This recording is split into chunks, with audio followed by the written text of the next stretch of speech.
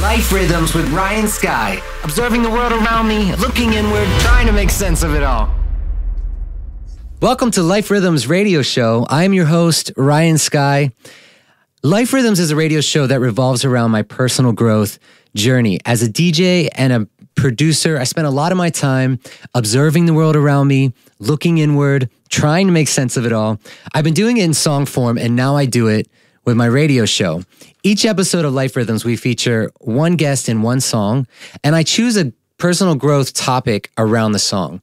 I'm excited for today's episode. We've got Punctual, the electronic duo Will and John, and Lewis Thompson joining us today. And we're going to be featuring their song Fever, which you just heard a little snippet of coming into this opening. I'm excited to talk about fever because the metaphor of sickness and having a fever when you're in love and those initial stages of limerence, that fascinates me. It's a metaphor that has a history of being used in poetry and songs and various literary forms for hundreds of years. So I'm excited to dive into and unpack this song with the guys and talk about the history of the song, how it came about, their take. When we get back, we're going to take a quick break. And when we get back, we're going to be talking with Punctual and Lewis right after this on Adobe Radio.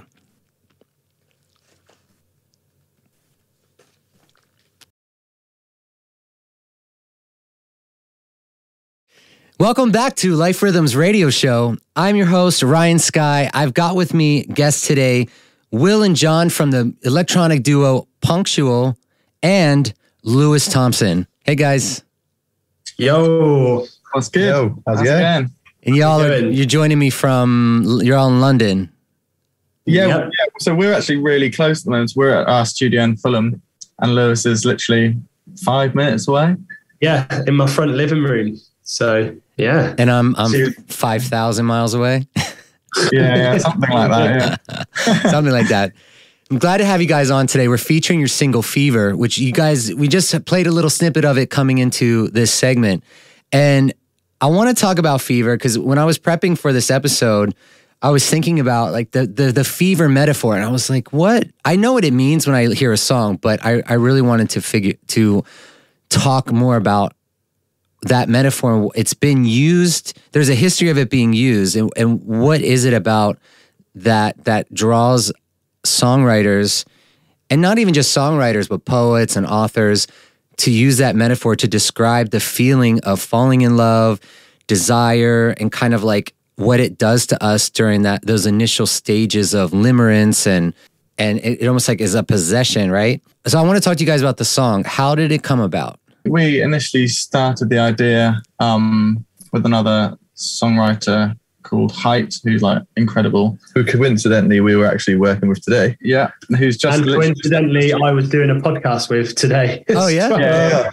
Yeah. So shout out Height. And I think the whole idea started from trying to find something that sort of felt old school, sort of almost like Motown, that kind of vibe, and turn it into sort of a new like disco record, sort of 2023 style, I guess. Turn it into get our style on board. And I think it really started to take shape when Lewis got involved and, beefed it up and just made it sound basically incredible. Like a finished record, really. Yeah. So it's it was a long process with the song, but yeah, really happy where it turned out. Who's singing on it? I would say, so it's our friend Tim, okay. Tim Deal, Height.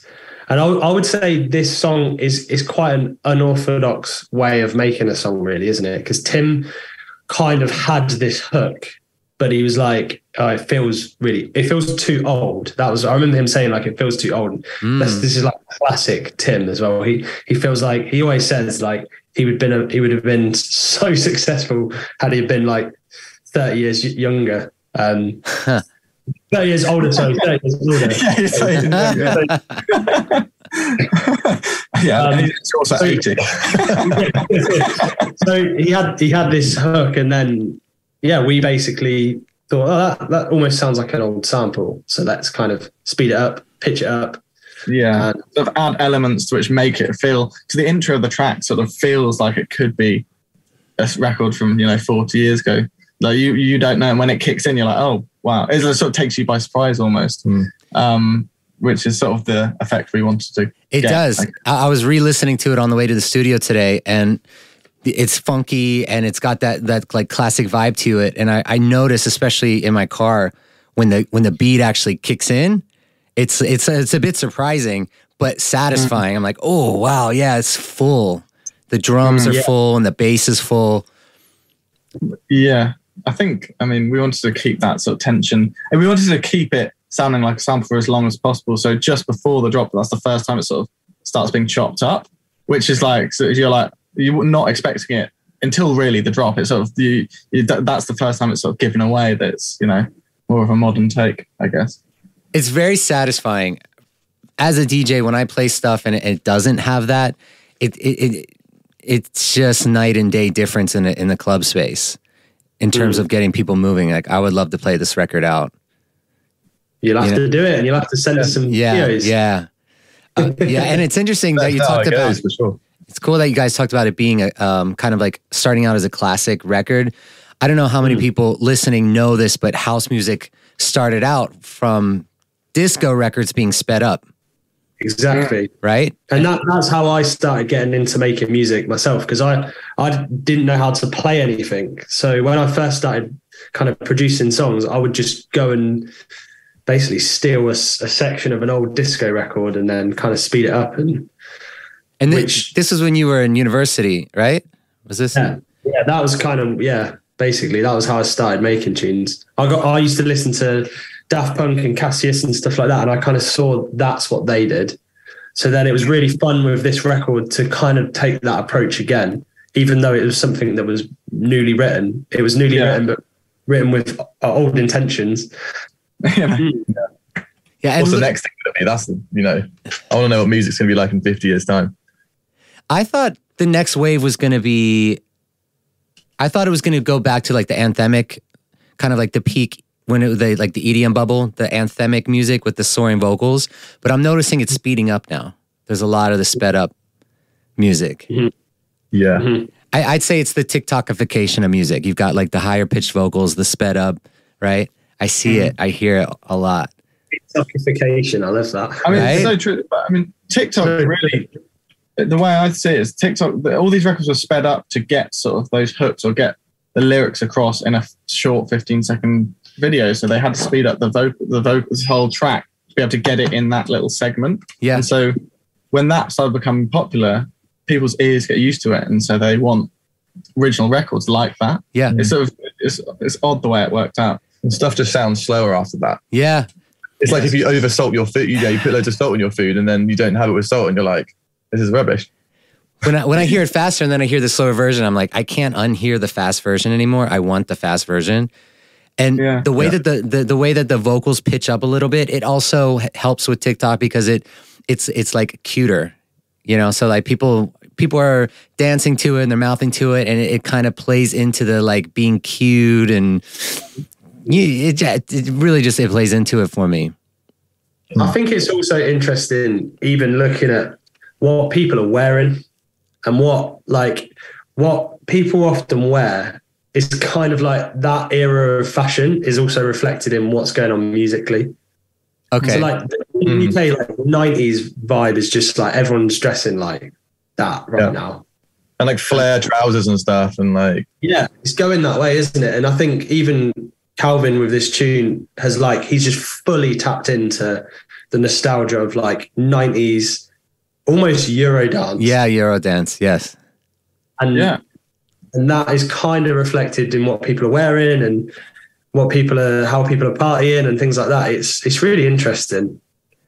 Yeah, it's sort of the same cycle as well. I mean, before everyone was doing 80 sounds, take The Weeknd or whoever it is, and recreating 80s was a big thing. And I said, the next thing is recreating the 90s. It'll only be in the pop sphere, honestly, there'll be songs that sound like, Backstreet Boys or anything Max Martin did in 4 years' time. And it'll be like, oh, that's so 90s. That's so sort of nostalgic. Because having something that appeals to a 2 decades below appeals to the parents' generation as well as the young generation. Yeah. So it's like a sweet pocket, for popular music. I was just having this conversation the other day and I was saying, I'm curious when the 90s trend is over and and culture starts moving on to the next trend, I wonder if they're going to actually just like kind of skip over the early 2000s, or if there's actually going to be a moment of sampling and remaking early 2000s. Because in my opinion, that was kind of a low point in music, like the pop music. There's some classic. There was a lot of cheesy stuff. Yeah. It was very pop, I think. Super like contrived and almost like there were like the ingredients, right? It was like very structured and like then a like machine. lots of like the sort of there's lots of like house flips. You probably can't. I'm not sure if these were necessarily from the noughties or the 90s, but like obviously there was really great music then. But yeah. I sort of do worry as well. If a whole generation copies the 90s, copies the 80s, and then copies the 90s, when it comes to 20 years' time, they can't copy us copying the 90s. That's an interesting point. Yeah. Great new stuff. There's so many flips right now. There's so many remakes right now. Yeah. That's interesting. I mean, there's still some stuff that's cutting through. It's nice to see the remakes. When they're done well. Yeah. I do think dubstep's going to have a comeback, though. Yeah, maybe. Just saying. I think so, too. I'm starting to get requests for it. I got some the other day. Somebody asked me to play trance and dubstep. I got that in one night. Interesting. Yeah. Interesting. Yeah. Trance really is back in quite a big way here. It feels like that, doesn't it? Yeah. Like in the UK, there's like Ben. I was watching Ben Hemsley and Shaq set from that big weekend thing, and they're playing like 160, like hard house. Yeah. It's pretty wild. It's intense. It's really intense. But like 2 or 3 years ago, it was like 120 kind of deep house was the vibe. Mm-hmm. Like anything above 127 was fast. Yeah. And it's tricky because the faster you go, especially say it's on a radio show or something, if your record's after somebody else's record and your record's 124, they've just played a sort of 138 speed garage tune, yours just sounds way more boring. It's just like, what's happened here? Yeah. It's interesting. I don't know. What is it like when I'm curious about DJing in the UK versus the States, because I've noticed in the span of a few years, like I'd say maybe even just like 5 years ago, DJing here, I would be playing house records of popular songs, and I would have people come up to me and say like, why are you playing so much techno? Like, are you gonna be playing techno all night? And they wanted hip hop. They wanted like straight up hip hop. Yeah. And it's definitely not that vibe anymore. Now I can play the fast music. I can play 140, 145. I can play a lot of the remakes that are happening, and people love it. They want it.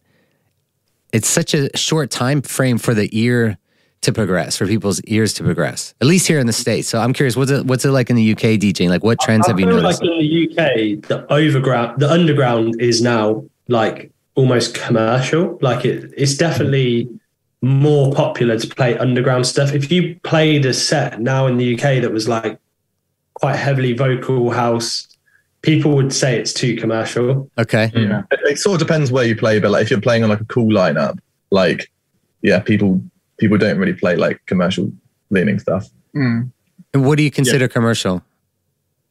Just I always think like if you're playing out in a club and you're playing a song, I know this sounds really basic, but if you're playing a song with a verse, pre and a chorus, people just aren't interested and don't like it. It's sort of people want something more repetitive really than that.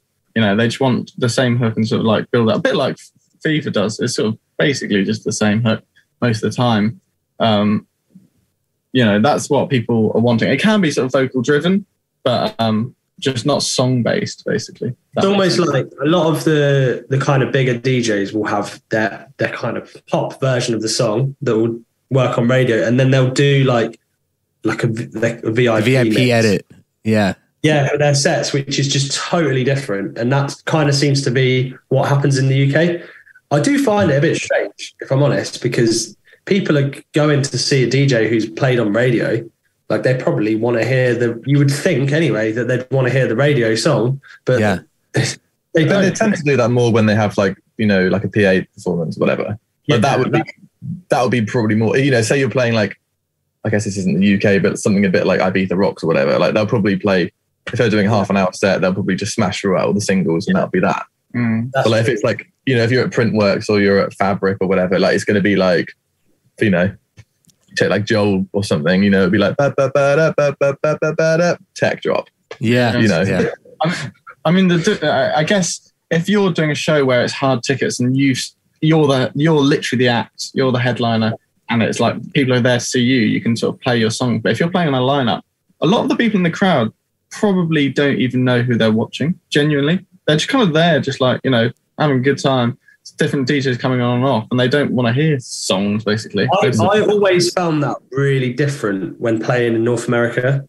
Like, and I always used to love that about playing in North America is people came to DJ gigs how they would go to like band gigs in the UK. Yeah. Like they really were there. Like I remember like walking onto the stage and people were like just there watching you. Like you were a band just setting up, plugging your guitar in, and they were like there. And which is just, you just wouldn't have that in the UK. And I always really liked that about North America.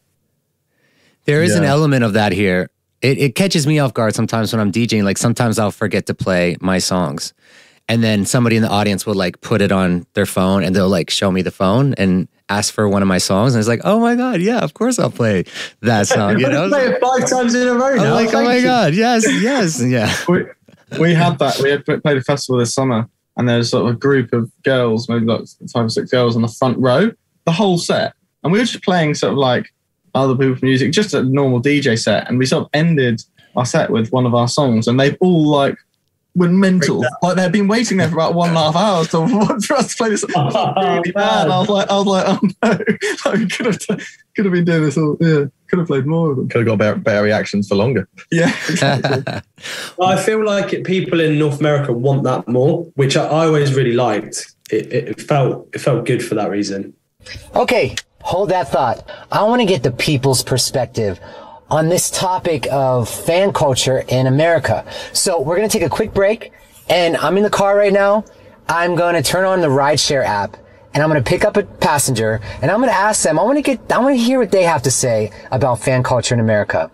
And then we'll get back to our conversation with Punctual and Lewis Thompson. All right. So turning on the app, let's see who we get. And I was kind of suspicious about it. Hi. Hey. How's it going? Wow, you're festive. Yeah. Like, give me a surprise or don't give me a surprise. Either way, I'm happy. Well, I have a surprise for you. Okay, what is it? Because you're actually, I'm part of a pop-up thing right now. Really? I have a radio show in LA Oh, fun. on Adobe Radio, and we do a segment where I drive rideshare and I interview the passengers. It's called The People's Perspective, is the name of the segment. Okay. Okay.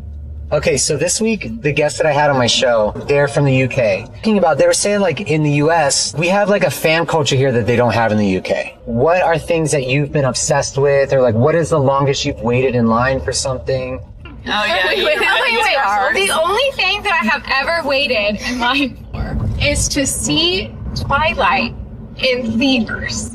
Like the final movie. Oh. Yes, like I waited all day in line. So you would wait like 3 to 4 hours, and then you could go and start the movies. But it was never more than 5 hours. But you waited 5 hours? I would wait a lifetime. I was What was it? Twilight. Yeah, what was it about Twilight? Why did you love it so much? Because I was like 12. And I loved the love story of the toxicity between them. So I didn't know what love meant. So you were just like fantasizing, like, I want this for myself someday. Yeah. It was the drama and the intensity. When Twilight came out, me and my sister were obsessed, and our mom bought it for us on DVD, and we watched it like 50 times on repeat, to the point where my mom took the DVD back. She was done. She couldn't take the movie being played anymore? Yeah, no. Thank you. Bye. Have a good day. Thank you. Thank you. You too. Have a good one. Bye. We did it. We opened up the conversation. We got the people's perspective. I am excited now to dive back into my conversation with Lewis Thompson and Punctual on Adobe Radio. Yeah. Why do you think there is a difference there between North America and UK? I look at like, I went to Austin when I was in America, and I walked past this place, and there was a queue of people outside this Tex-Mex place. the queue was like 2 hours. And I was like, that wouldn't happen in England. Like, people wouldn't queue. Like, why are people there queuing? And I just think that people there are more passionate about things like that. I don't know why, but like food and music, you guys are more passionate about than us, I think. And maybe reality TV. Well, we got a lot of that as well. Yeah. I don't know. There is a fan culture here. There is definitely a fan culture here. Yeah. I feel like, I don't know what it's like for you, but I really feel like in the UK, especially in dance music, it's very much like a sort of a playlist culture. Like, people just have their playlist, they have their songs they like, but they don't follow artists really that much. They just in their own bubble of the songs they like. And if they find a song they like, they put it to their playlist. And like, you know, I'll have friends who will play a song, say, of ours, and they're like, oh, I know this song. Didn't even know it was you. And I was like, well, who do you think it was? They're like, I didn't really check. Didn't look. Yeah. You know, it's just a song I like. So yeah. I don't know why that'd be different in America, in America than it would be here, but I think, yeah. I guess just nowadays, or at least back in the day when you'd find an artist that you like, and you'd have to go and find their albums, and you'd have to do that, but you don't really have to do that now. It's so easy with all the playlist stuff. Yeah. How are you guys with requests during your sets? We generally play. I mean, if it's our music, we'll always play it. If it's, Ignition R. Kelly in the middle of a house set. At university, I'll never forget, I was doing a set in a town called Bath, city called Bath. Anyway, and this girl came up to me and she's like, "Can you play hip hop?" And I was like, "It's a house set. Like, we booked to play house. Like, that's why we're here." Prime example. Nobody would like hip hop here. Yeah. I was not being nice about it. Yeah. She's like, "No, play hip hop. Like, I don't want to hear house." And I was like, "It's a house night." And she got her vodka Coke and threw it on my laptop and like broke it, and all the sound went off. Wow. I was like, "Well, wow, have you done that?" It's like unbelievable. So, bad history of requests to me. And that's why we always do them now. Yeah, exactly. Yeah, always play hip hop. It keeps the set interesting. Yeah, I had a drunk girl. I was DJing at a gay club, and I had a drunk woman request like punk music, like punk, and I was like, I'm pretty good with requests, but I was like, there's literally nobody here wants to hear that song. I was like, I don't have that. She was asking for things I don't have. And I was kind of thinking about what I have. And I was like, I have Nirvana. I have a remix of Nirvana. I could play that. She's like, okay, yeah, sure. So I mix into Nirvana, and literally as the track starts playing, she's leaving. She's walking out, leaving. Oh, man. Did you quickly play another one? Yeah, I was like, bitch, this is for you. Come on, girl, this is for you. No, she was just drunk, but what? Because they'll do what you've got to be careful, because it's almost like give someone an inch, they'll take a mile. Like you'll give them a request, and then they'll be like, right, now have you got this? Yeah, and then you think, I've got this all night. I remember once getting, and I didn't. You tell me if you guys would know what to do in this situation, but I had someone come up to me and said, right, I need the Happy Birthday song. Like, you need to play the Happy Birthday song. And I was like, wait, is that actually a song? Like, where's the MP3 for that? Like, was this the Stevie Wonder version or? I said I might have the Stevie Wonder version. They were like, no, the Happy Birthday song. Oh, the original. I don't know one apart. You from should have faded out and sung it yourself, mate. Yeah, I know. I was thinking like, should be like, get on the mic then. You sing it. Yeah, I like getting requests because to me it's market research. I mean, like, they're literally telling me what they want to hear and what they're listening to, and there's definitely gems. Like, there's times where I'll get requests of things I've never heard of, or I can kind of like gauge the culture and kind of see what's bubbling up from it. Yeah, that's really smart. You can take that to the studio as well. Yeah, and even if I don't have it, I'll make a note of it and I'll just look it up and listen to it because I'm curious. But a lot of DJs are kind of snobby about it. They don't like requests. They kind of like take it personal, like their set isn't good enough. I understand that. Yeah, I get that. I get both sides. It kind of depends on the setting and the venue, and definitely depends on that. Like, sometimes it's not appropriate to play a birthday song or get on the mic and do a birthday shout out to somebody. It's like, no, that's not happening. Not here. Yeah, in like Berghain or something. Like, They're like, imagine. They're like, but it's my friend's birthday. It's like, great, happy birthday. So, guys, we're going to take a quick break. We're at the end of segment 1. We're going to take a quick break. And when we get back, I want to dive into the song, Fever. Cool. All right, we'll be right back.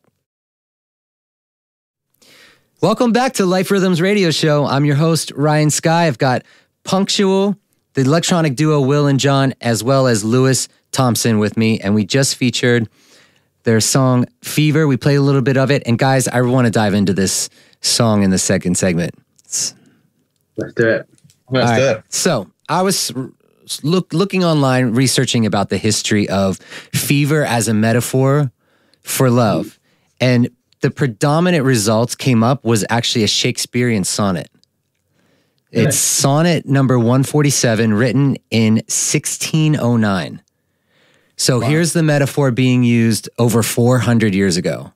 I thought that's pretty cool because I was wondering about, right? So what you're saying basically is we're basically Shakespeare. Basically reincarnated children of Shakespeare. Possible that he copied us, though. That's also possible. Yeah. I'm not sure. And I was looking at this sonnet. And I usually write a quote for every episode. In this case, I'm going to quote the interpretation of the sonnet, because reading the actual sonnet, has that old English for the old English language, and it's not as easy to understand. But the interpretation I thought was interesting and could be a good jumping off point for the topic. So sonnet 147, basically the interpretation goes like this. My love is like a sickness that wants nothing more than the one thing that will make this disease last longer. It feeds on the very thing that's making me so ill in an attempt to satisfy my sickening appetite. My sense of reason, which is like a doctor treating my love sickness, is furious that I haven't followed any of his advice. He's abandoned me, and now I know that my desire will kill me, something he could have prevented. Wow, I wish we'd known that earlier. You used that as inspiration for the lyrics in the verse. Well, that's the middle eight sorted, guys. That's the middle eight. Yeah. Give us a minute. This is the bridge. This is the bridge that you were going to put in your song. The rap version that comes out. The interesting parallels to me is that with Fever, because with your lyrics, I love the song Fever. It's a fun celebratory song, and your lyrics are I get a fever, baby, whenever you're around. But specifically, I love the don't you know I want it, don't you know I need it. So this person also wants the fever to last longer. They love it, they want it. They're asking for more of it. And Shakespeare's sonnet is kind of the same thing. It's like they know that it's a sickness, but he wants it to last longer. And it's also the Shakespearean sonnet. This is an interesting parallel with Lewis, is the Shakespearean sonnet. It's basically about the battle between head and heart. And Lewis, you've written about that. You were part of, right? Head and Heart. Yeah, I was. Yeah. Isn't that interesting? And that's what the song. That's what this is about. It's about my head wants something, but my heart wants something else. It's kind of the juxtaposition, isn't it? And that kind of juxtaposition is just all over pop music. Yeah. Talking about love as a sickness and a cure is kind of like what Shakespeare's doing there, and that's kind of what Fever does as well, isn't it? It's that weird feeling of like, I guess the sickness is something bad, but love is something that's so good, and that kind of juxtaposition is quite interesting to people. Yeah, I mean, it's funny. It's funny, sort of, because when you have a fever, it's so sort of all-encompassing, right? It sort of takes over. It's basically, I don't know. Certainly, when I'm ill, it's like a lot of what I think about. Weirdly, when you're super ill, your mind's focused on it so much that it sort of feels like the only thing that really matters at that time. And obviously, when you fall in love, it's really similar, right? It's sort of just the only thing you're thinking about, basically. And it's sort of and you can't get rid of it. There's no, you can't do anything to sort of lose the fever. You see what I mean? Yeah, when it first starts, you enter into a state of limerence. And I haven't heard that word in so long, by the way. I love that word. I do too. Limerence. Yeah, I don't know anyone else that's ever used that word, but I'm not sure what that word means. from what I understand and what I remember reading, it's that very initial, you can tell me if I'm wrong, Ryan, but it's that very initial period that you meet someone, and it's when you first fall in love, basically, and it's exciting. You want to spend all your time with this person. When you're not around them, you're thinking about them. It's kind of like like what you're saying, like the fever. Yeah, it can be defined as an involuntary state of intense desire. And it basically limits intrusive and obsessive thoughts, feelings, and behavior from euphoria to despair, contingent on perceived emotional reciprocation. So intense desire towards somebody. So like this intense desire and wanting them to reciprocate. But it's involuntary. It's like no matter how hard you try, you're just like ruminating about this person. Yeah. You can't choose when you fall in love, and you can't choose when you get ill. It's just something that happens. Yeah, it kind of like possesses you. It kind of grabs you, right? Yeah. Yeah. And there are sort of other parallels in terms of like, fever could raise your heart rate, right? And it makes you sort of, hot. Actually, that's sort of a bit rude, but it's sort of raise your heart rate, and it's sort of, it's very intense, I guess this is what the same with limerence. Mm-hmm. It also runs its course too. Limerence doesn't last forever. So there's certainly like a ramp up period. There's that intense period of limerence, and then it fades. And some people call it the honeymoon phase whenever you're dating. It's like that first year. Because the mind always seeks equilibrium. It can't maintain this state forever. It has to find equilibrium, so it eventually balances itself out again. Yeah.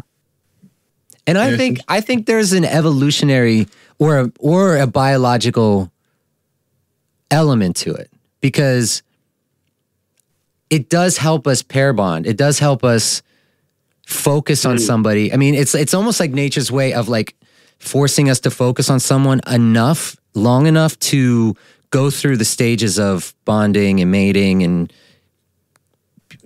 Wow, that's so interesting. That's so true. You're right. I think you're onto something. It has to be, yeah. So you build that. It's kind of like obsession that leads to attachment, basically.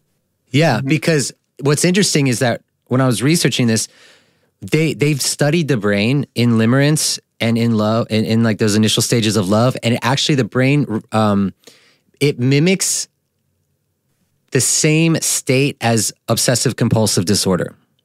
Your serotonin levels drop in both obsessive compulsive disorder and in limerence, and it causes this like hyper focus and rumination on one thing. That's interesting. Well, so you're less happy when you're like not with the person, in a sense. Yes. So like you need it to make yourself feel good. Yes. Yes. We've all been there. And you do silly things. Like I think back to like my experiences. There's things I've done that I'm like, I cringe. And I'm like, that wasn't me. What was I thinking? But it's like I become a different person. We're going to go through those? What? We're going to go through these. We can. Yeah. Stupid things you've done. Yeah, we can. Let me think. Yeah, I've done silly things like during a breakup, and I've like stalked the person, like creating like a separate Instagram account so that I could view their stories without them seeing me view their stories, or even when we were dating, like kind of like obsessing over their activity, like who are they talking to, who are they commenting, who are they liking, who are they following. It's a lot of insecurities that got stirred up for me that I didn't realize were there, that I had to work through. I guess it's, your brain not knowing what to do, right? So it's sort of just come up with any sort of, you build a rationale behind what you're doing. Your brain sort of gives you that sort of rationale because you're so intensely focused that you sort of forget about the other consequences of your actions, right? Yeah, it's like it's basically a fear of loss. It's like you want it so much to work out that you're afraid of losing it, that me at least, I'm not speaking for everybody, but there were times where I did things to try to maybe like see if I was safe, see if like things were good between us. But the very actions that I was taking to try to like shore it up were the very things that push the person away. Oh yeah, been there. But what's interesting was the pain that it caused me from pushing the person away then led me to go search and learn about my behaviors and start to heal and like work on myself. Like I learned about like attachment theory and like what were the underlying issues there? It is like what you said. It's like sort of fear of not having that person because you didn't think that something else would come along. But then actually after the whole breakup and you realize things get better, then as you get older, you're like, oh yeah, like you just be with people that make you happy, and like if they're not going to be with you, then they weren't the right person. It's like less complicated. Yeah. But it's so hard when you're going through that. Like when you're going through that breakup process, you can't think straight. Like it is literally like a sickness, isn't it? Yeah. I mean, so you literally feel it in your gut, right? It's sort of, you feel like something's not right, and you feel so anxious and sort of, totally. It's very physical in a way. Very physical, yeah. Just like a fever. It's a fever gone bad when there's the breakup. Yeah, definitely. Like a flu. Yeah, and that's all over. All of that is just all over pop music as well. You've got the kind of negative side of love. This kind of just shows that just love is just rooted in all of pop music, because the negative side of love is just all over pop music as well. I actually quite often find that's a lot easier to write about in songs than the kind of positive side of love. It is, yeah.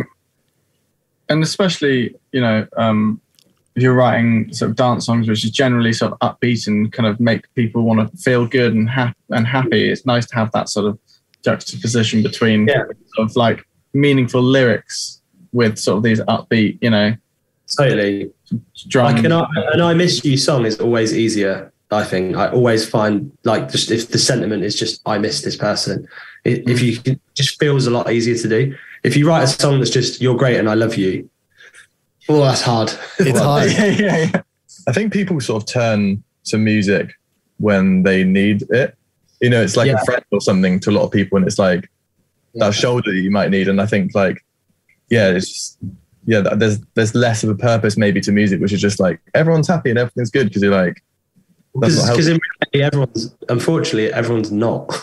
Exactly. Yeah. Life doesn't work like that. There's you have love and you have pain, and music's probably a bit of a therapy to most people. Even in songs which are sort of overtly happy, songs which like I'm addicted to you, all that kind of thing. But the to be addicted is actually not a positive thing, right? But it's sort of, you always have to have some sort of balance between these sort of happy positive lyrics with sort of juxtaposed with basically negative things at the same time. Sort of adds that sort of nuance to the songs. Mm-hmm. Negative feelings also grab our minds a lot more than positive. They have more of a pull on us mentally. So it would make sense to me that it would be easier to write the negative or the sad songs. I mean, especially from like a survival standpoint, you feel like anything that's negative is potentially dangerous, right? So if the mind is trying to keep us safe, like it's going to definitely be more interested in looking out for like the saber-toothed tiger than it is for just enjoying the sunshine and, So that I could see. How do you guys try to write one versus the other, like in terms of like the sad or the happy? Yeah, I mean, I'd like to try and get a good balance of everything in the songs. There needs to be like my kind of songwriting approach is always try and just get the kind of duality of hope and pain into a song. There's a little bit of pain. I miss you, whatever, and then, but maybe something will happen one day. That like just that message is kind of important. Whereas if it's just I miss you, you're gone. I miss you, you're gone. I don't know. I just like a little bit of hope, basically. In there. Don't want to make it too Radiohead. Yeah, exactly. I do too. I don't like to perpetuate. I don't like to perpetuate lyrics that I feel like are unhealthy. Like, for instance, like, I can't live without you. I'm nothing without you. I don't want to perpetuate something that like puts somebody on a pedestal in an unhealthy way. And then now that message is proliferating all over the world. And people are like, yeah, that's right. I can't live without this person. It's like, I don't really want to be putting that into people's minds. That's a really good way of thinking about it. Definitely. Yeah. I thought about that. Yeah, music's really powerful. Like, it's crazy. Like, I get so many messages from people and they're like, oh, this song's really helped me through this difficult time and it's about this. And I'm like, it's definitely not about that. But I love that it's helped you. Like, it's amazing. That's such a nice thing about music, where people sort of can relate to lyrics and find their own meaning in lyrics. That's why sometimes when lyrics are quite, vague and sort of, nondescript, it's nice that people can sort of find their own meaning in it. The same with, ballet is such a big thing, and people, there's no words at all, and people find their own meaning in what people are doing when they're dancing. It's sort of, That's true. Yeah. Sometimes when I'm DJing, I have this like out of body experience where I'm DJing and I'm playing music and I'm watching people dance to the music, and it just kind of hits me. It's like, this is so weird that I'm doing something and then like all of these other people in front of me are responding to it. And it's like, even dancing is really weird if you think about it. It is weird, I agree. If you think about what dancing is, it's quite weird. Like, there's rhythms.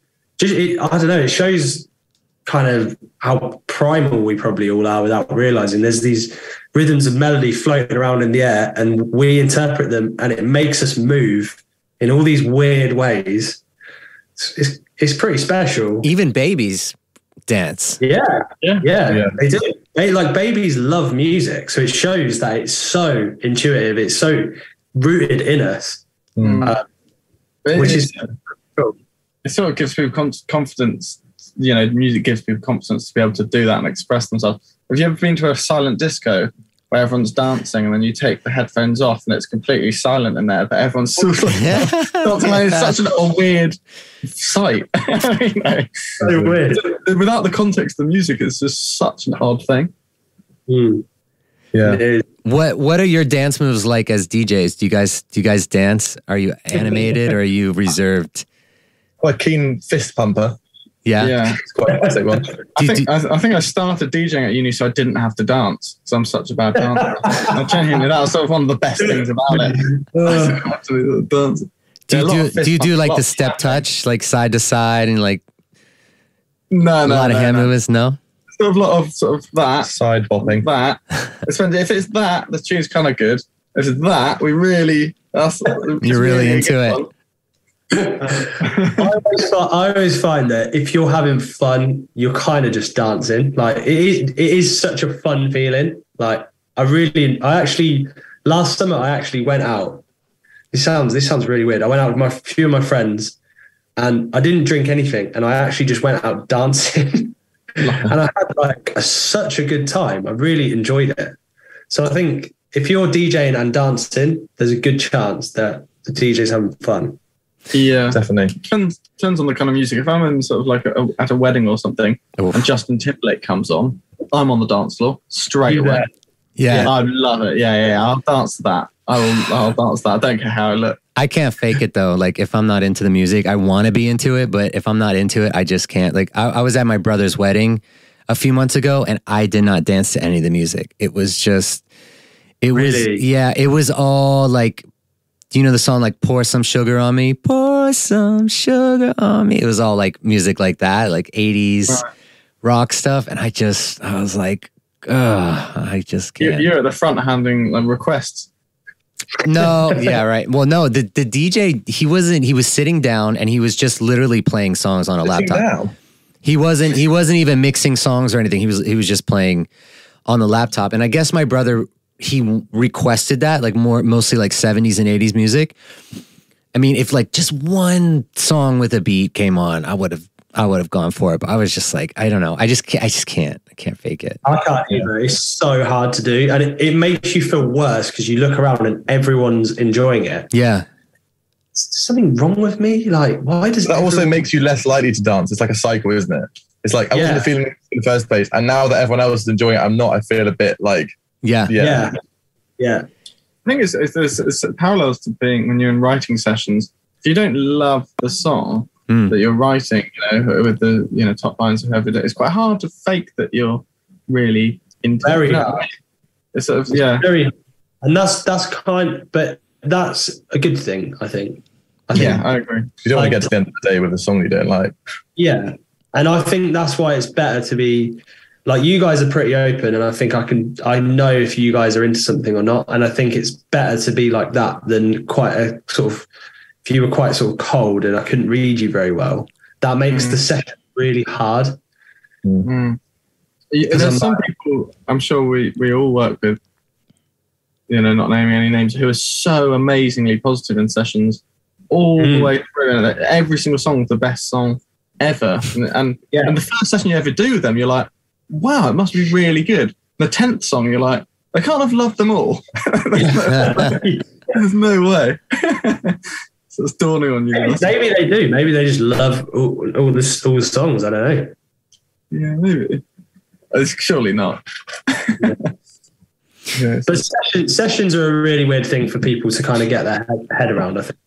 I've spoken to a lot of people in music before and explained the kind of process of going into a songwriting session, and that's quite a weird process as well. I quite often liken it to dating, because it's kind of like you get connected with these people and you have to see if you click or not, and it's a really weird process writing.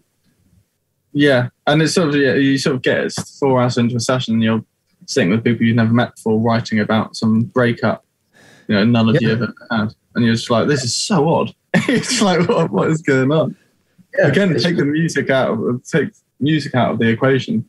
It's an odd thing to do. Basically, writing poetry with therapy sessions. That's why it's important to be really open in these situations. I think like if you're quite open with people from the beginning, it will make them feel comfortable. You've basically got to make people feel comfortable pretty quickly, haven't you, to get good stuff? I think you've got to make people feel like it's okay to make mistakes as well. Yeah. Like if you try and write with someone you've never met before, the best song you've ever made, it's so easy to be like critical, and that sort of just makes the whole thing not really work. It's almost like you just got to like fall on your face together as a group a bunch of times to like get there. It's weird. Yeah. I agree. And it's sort of like so few of the big songs and the most popular songs of all time were written by people trying to play it safe. It's normally people taking risks, right? And if you're put in the room with a stranger, your natural thing is to play it safe and do something will sort of sound pretty good, but probably also sound like a lot of other things, Yeah. You're not sure what their taste is going to be like, but actually, like, people like stuff that's different. It's weird. Yeah. Do you guys go into sessions with starter tracks or with song ideas, or do you? We both do, actually, don't we? We both have that. I find personally, I have like loads of starters, and I find that even just having the starters there, and they're not starter tracks, they're literally just like 15-second loops of things. Yeah. I even find having those there, sometimes I won't even use them, but I know that I've got them in the back pocket, and it just gets rid of all that anxiety of like, oh my God, I need to come up with an idea that's inspiring for these 4 people right here, right now. And often you'll come up with an idea right here, right then, just because you don't have that anxiety. That makes sense. I couldn't agree more. If we go into a session and like I feel unprepared for it, it is quite scary. Because the worst thing is if everyone's like sitting there waiting to start writing a song, and you're just like, everyone's sort of staring at you to do something. You're just like, all right, then here we go. It's like it's quite scary. Chord anxiety is a real thing. Chord anxiety is a real thing. Yeah. Trying to frantically click in like. I'm similar to you, Lewis. I'm always making sort of song starters. I've got a playlist. There's now 678 of them. Wow. That's pretty. There's so many. So I bet you won't have used. Obviously, you won't have used anywhere near that amount. But it's just almost like having those there. It's almost like you've done your warm up before you run, and you're like ready to go a bit more. And it's sort of, if you have loads, it's sort of like you have to like something. If they don't like anything, I'm like, I think it's whatever mood you're in. That's probably. A 679 when you're sweating. Yeah. It's a great way of finding that middle ground with somebody that you've never met, that you're meeting for the first time, because you're showing them your starter songs. Obviously, you like it, and then if they hear something that they like, then it's like, okay, oh, cool, we both like this. Exactly. It's a really positive way to start off. And it's good to make different sounding ones as well, because not everyone likes certain types of chords and, minor chords or major chords or jazzy chords or whatever it is. It's good to... I guess sort of going back to what we're saying about like, you like the music maybe that you liked when you were younger. It's like nobody has the same taste. Yeah. There's even ones that you make and you're like, you don't really like it that much. And then somebody hears something in it and starts singing a melody and you're like, oh, wow, this is great. Like, I never have thought, of that. Definitely agree with that. That's the magic of collaborating, is you've got multiple people looking at the same song from different angles, bringing their own history to it. Songs are always better that way. Yeah, 100%. Definitely. I don't know many people that enjoy writing songs. I don't know anyone that enjoys writing songs on their own. The more you don't do it, the more it seems hard. You need validation for your ideas to some extent. Yeah, someone just to be like, that's great, let's keep going. And you're like, okay. Because I think that there's a lot of people who work with who might be, so some of them, these people are the most talented people you'll ever meet in your life, but they don't actually also know sometimes when they've just done the best thing ever. They might be playing on the piano and ad-lib something and you're like, that's amazing, or say a lyric, and they might put that in. That's why always voice note everything you're doing at all times. And even now. Well, guys, we're at the end of the segment. We have to close things up. But it was such a pleasure having you on today. Really enjoyed this conversation. Thank you so much for having us. Yeah, thank you. Really enjoyed it. To the listeners, I want you to check out the song Fever. And guys, Punctual, what are your socials for the listeners? So we are Instagram at We Are Punctual, and the same on Twitter. And that's, I think if you just type in Punctual, I'm pretty sure it'll come up. Or Punctual Music. If you type in Punctual Music, it comes up in Google. Sure. And Lewis, you're one half of Just Kidding. And also, in case you didn't know. No, but do you want people to check out Just Kidding, or do you have a personal page? Yeah, so I've got my own. So Just Kidding is a project I'm still doing. So that's there, and then I've got my own account, which is Lewis Thompson Music. So I'm an artist as myself now as well. So Lewis Thompson Music. Yeah, go check us out. Thank you for checking out Life Rhythms. We'll see you next time.